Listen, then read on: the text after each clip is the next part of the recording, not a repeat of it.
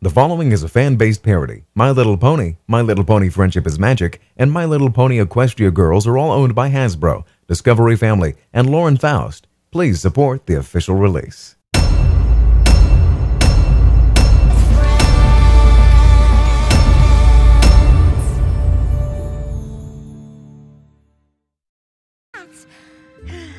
Thanks for being my basket holder, Spike. Basket holder? I thought I was your bodyguard. Rarity's to take to the basket holder. I mean Spike. And... Spike!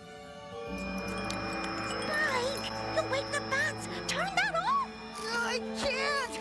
Rarity assumes Spike is controlling his glowing, something we've never seen him do before, and also knows it's him before she even turns around. Also, the glow is no brighter than both your horn and the light you were just shining a moment ago.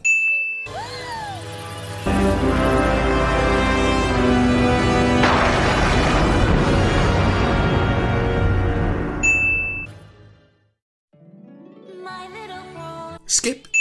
Glad you two could come. Of course. We so rarely get a chance to relax and just visit. Don't you mean you rarely get a speaking role? There's usually some crisis we have to deal with. Some pony always needs our help. What crisis? You guys never actually do anything. And why do these cubs have hooks? Ponies don't have hands, so it's pretty much useless.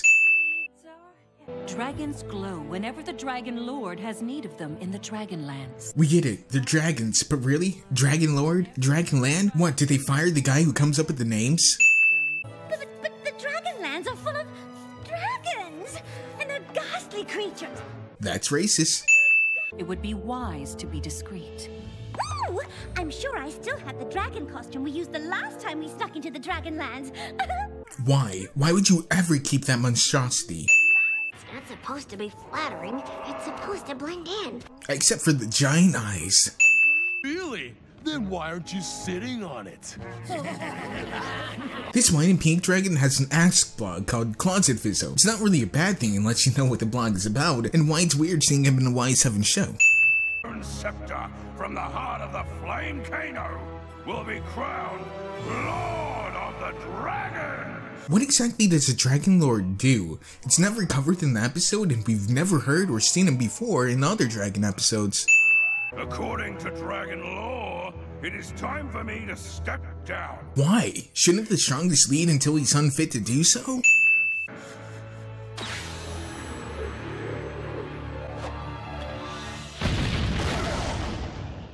Implausible aim. Also, why did none of the dragons just fly to the top? Only dragons with my ferocity, strength, and determination. Insert Undertale joke here. It was designed for a big, strong dragon to win, because it takes a big, strong dragon to lead.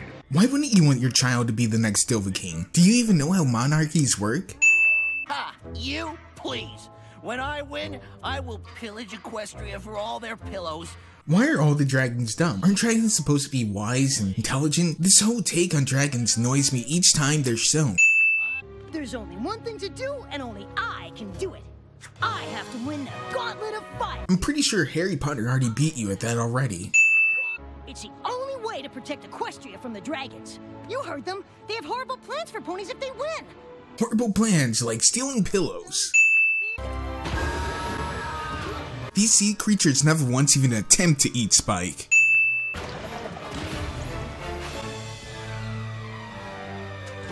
Also, the dragon in the golden armor is the princess, but you notice that she's green. Well, I guess she somehow found time to paint herself? Spike, being roughly half her size, was able to dive underneath the water after her and pull her up with her armor on. I'll show him and every dragon who thinks I'm just some little princess. There are better things than being big and strong. Typically, this rhetoric is used for females competing in all-male fields, but there are females who are actually competing in this competition. So what's the moral? Work together? Haven't we already seen this before? Knew you'd do it. Your pony friends made you soft. Isn't it more embarrassing to have a pony dragon have to save you? Why did you cover for me? You could have had one less competitor. Yeah, why did you cover for her? If all it took was people knowing who she was for her to lose, then why did she never put back on her helmet? Where did you get the costumes? They never address where they get the costumes or how they keep getting past traps, but instead do some sort of cute joke about it that's more annoying than funny. Really? Great! It's a deal! The princess doesn't know how to shake hands, but you would think one of the few species with hands would understand what the gesture is.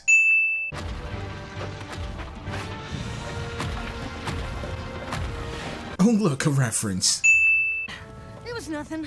Nothing? You just risked everything to save her.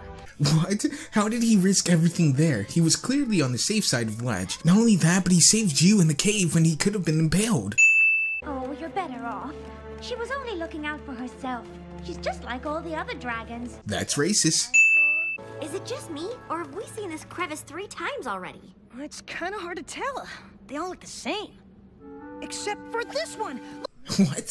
What was the point of talking about how all the tunnels look the same if that wasn't going to be a plot point? We have to do something! Look! The princess comes from the area where the staff was, but never grabbed it.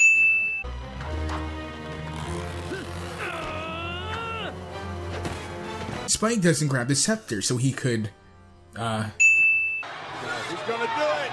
Randy Orton! RKO by Orton! RKO! Like it. But, okay. and cue the shipping.